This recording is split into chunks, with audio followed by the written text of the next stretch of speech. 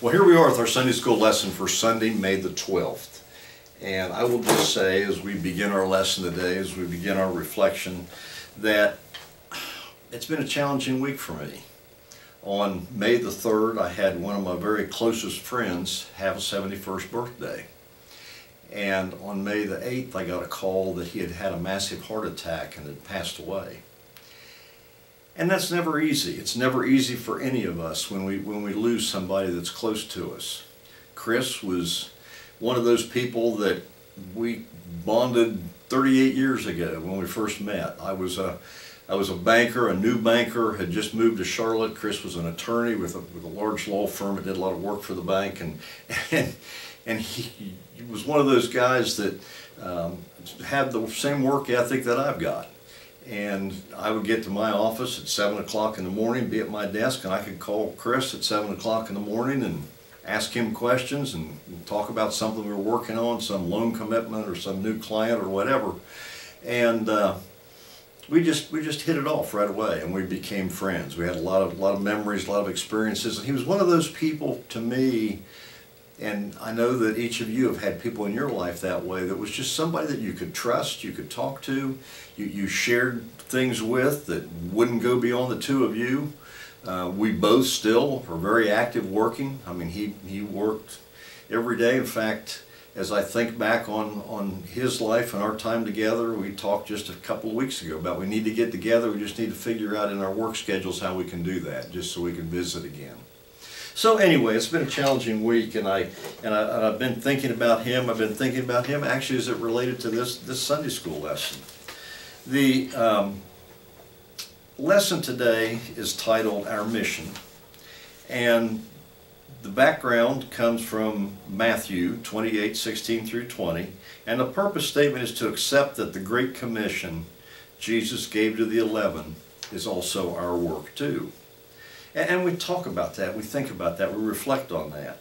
I wanted to share just for a few minutes before we actually get into the lesson itself, and just take a look at the gospel writers. Each shared their own perspective as it related to their life, their times with Jesus.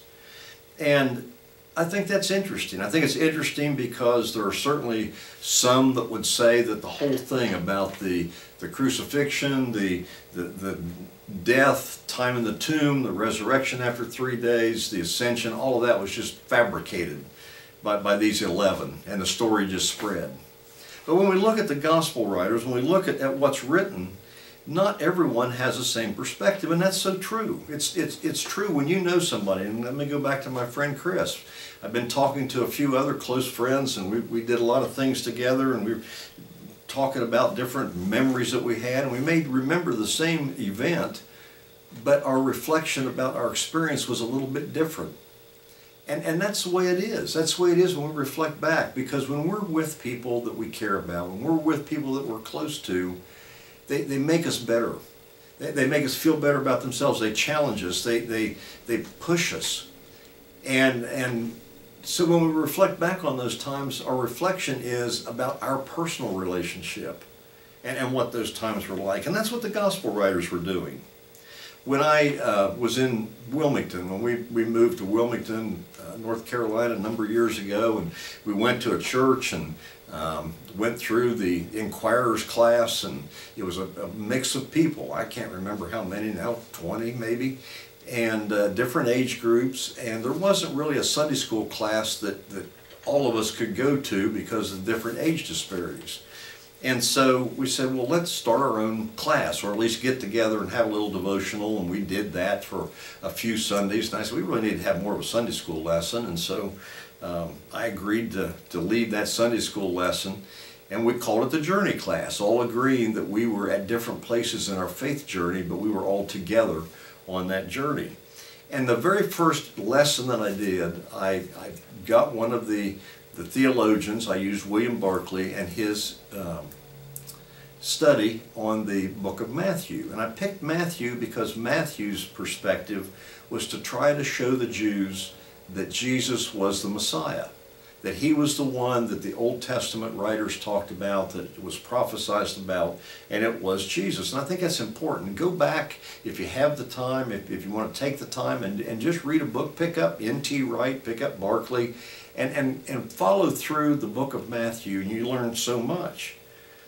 Matthew just simply wanted to show that Jesus was the promised Messiah, and it's the only gospel that tells of the Magi. It tells us of the Magi who were Gentiles who came to see Jesus.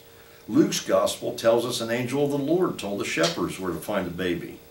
But Matthew says the Magi got no special announcement, but they followed a star. And as our lesson writer says, what a hint that the unexpected are welcome to journey and find Christ. So I'm going to read the lesson. I'm going to read it out of my Wesley Study Bible. And it comes from the end of Matthew 28:16. Now the 11 disciples went to Galilee, to the mountain where Jesus told them to go. When they saw him, they worshipped him, but some doubted. Jesus came near and spoke to them. I've received all authority in heaven and on earth. Therefore go and make disciples of all nations, baptizing them in the name of the Father and of the Son and of the Holy Spirit, teaching all, to obey everything that I have commanded you. Look, I myself will be with you every day until the end of this present age. Now we know that passage. We've heard that passage before. We've talked about that passage. Jesus is saying, all power was given to me. I want you to go out and teach all, share with all the message. And I am looking to you to share that message. I think it's significant that Jesus took them to a mountaintop. Now, I've often said that I've never had a burning bush experience. I've never had a Damascus Road experience. But I can tell you, and I dare say you can say the same thing, that you have had some mountaintop experiences in your life. There have been times when I'm at a particular event, I'm with a weekend retreat or whatever it is, and I come back having this mountaintop feeling. That I have been to the mountaintop. I've seen things that I never expected to see before. And here I am on top of this mountain, and here's the world below. I've often said, and I think about when I used to fly, and I used to fly 2-3 times a week, there was something about sitting in that airplane seat. And that airplane, the airport was busy, there were people, it was hustle, there's bustle, there's stuff going on, you had to go through security, and people were frantic because afraid they're going to be late, or there were people getting off of planes and they were wanting to hurry up and get to their transportation so they could get home or get to their business or whatever it was. But all of this was going on. But when you take off and you start to climb into the sky, all of a sudden all of that disappears. It's still there, but you're above all of it. And you start looking at mountains or the coast, or you look at the majesty of God's creation. And I think about that. So here they were on a mountaintop, and what a great place for them to be. Here we come to the end of the gospel story. Here we listen to the words of Jesus to his men.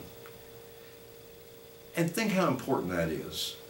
Let me go back one more time because I can't get Chris off my mind. And I think about the last conversation that we had. And it was a conversation that many of you have had with people before who said, we need to get together. I shared that a few minutes ago. The last time that I had the opportunity to talk to my friend was, we really do need to get together. We're both busy, both got things going on, but we haven't gotten together in a couple of months, and we really need to do that and not just talk on the phone. And so here's Jesus giving his disciples the last words that he's going to give them face to face. He assured them of his power. Surely nothing was outside the power of him who had died and conquered death. Now they were the servants of a master whose authority upon earth and in heaven was beyond all question. He gave them a commission, a command.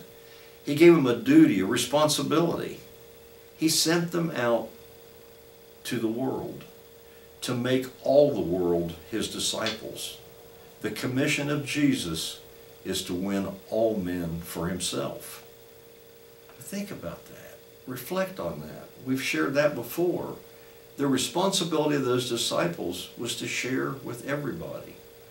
And when I think about that, it was those 11 that were told that. And those 11 went out after the ascension, and filled with the Holy Spirit, they went out and they shared with other people. Just one or two or three, and then we read hundreds at a time. Because people were hungry for the message. They were hungry, and they still are. And he promised them a presence. It must have been a staggering thing for 11 humble Galileans to be set forth to the conquest of the world. Even as they heard it, their hearts must have failed them. But no sooner was the command given than the promise followed. They were sent out, as we are, on the greatest task in history. But with them there was the greatest presence in the world. Is there anything more important to us than that? And I think it's important too, when we think about it, that they doubted. I think it's important that Matthew specifically points out some doubted, some questioned. Do you really want us to do this? Can we do this? We're not capable of doing this. And I think again it reflects on the fact that it reflects on our humanity. These were real people. These were people like us who are hearing something that I don't think I can do it. Have you ever said that? Have you ever gone to Sunday school? Have you ever gone to church and somebody says, you need to go share your testimony. You need to go witness. And you go, I don't know if I can do that. I'm not equipped. I haven't read enough Bible passages. I haven't attended enough worship services. I haven't attended enough Sunday school lessons. I can't do that.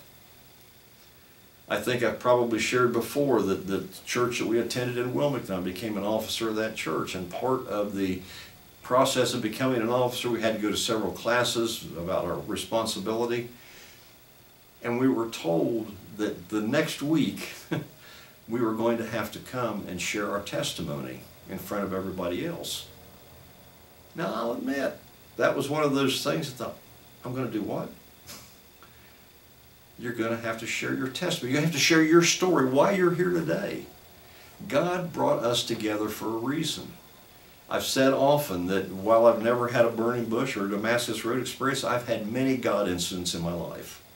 The people I've met, the people that I've had the opportunity to get to know, the people that I have shared with, the people that I have laughed with, that I've cried with. I say that about my Sunday school lesson. I believe that God brought me back to Judy's hometown in Cornelius to be where I am, to be doing what I'm doing. And if you look at your life, it's all pieced together with incidents, with people you've met, with opportunities that you've had. And they're all experiences that we reflect back on, and that's your testimony. It's your unique testimony, why you're here, why you love the Lord. I love the Lord because whatever that is. And so while we have doubts, it's good to have doubts, but we also need to know that it's okay. And it makes us more real to other people that we share with. You know, May the 12th is also a special day of the year. It's a special day because it's Mother's Day.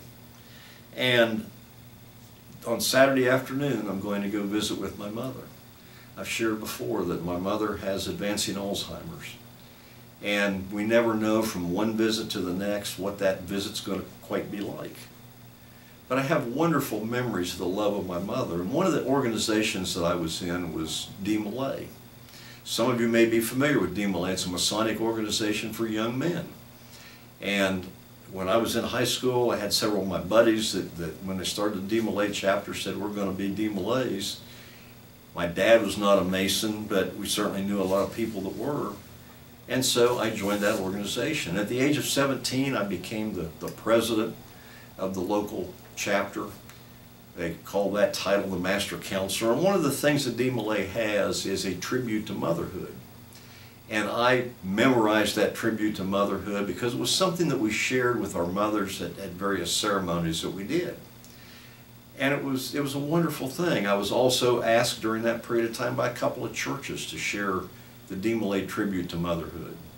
Now I'll admit that over the years I haven't thought about it much. I certainly haven't practiced it. I don't remember to be able to do it without reading it.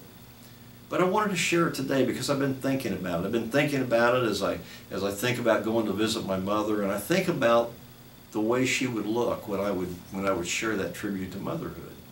I can see her. I can see her when I close my eyes today, sitting in a group of people. And I can see the smile on her face. And so I wanted to share it with you today as we finish up this Sunday school lesson. It is called the De Molay Tribute to Motherhood. And it goes, God thought to give the sweetest thing in His almighty power to earth, and deeply wondering what it should be 1 hour in fondest joy and love of heart, outweighing every other, He moved the gates of heaven apart and gave to earth a mother. Why? For save in heaven there's not a name so sweet, so hallowed.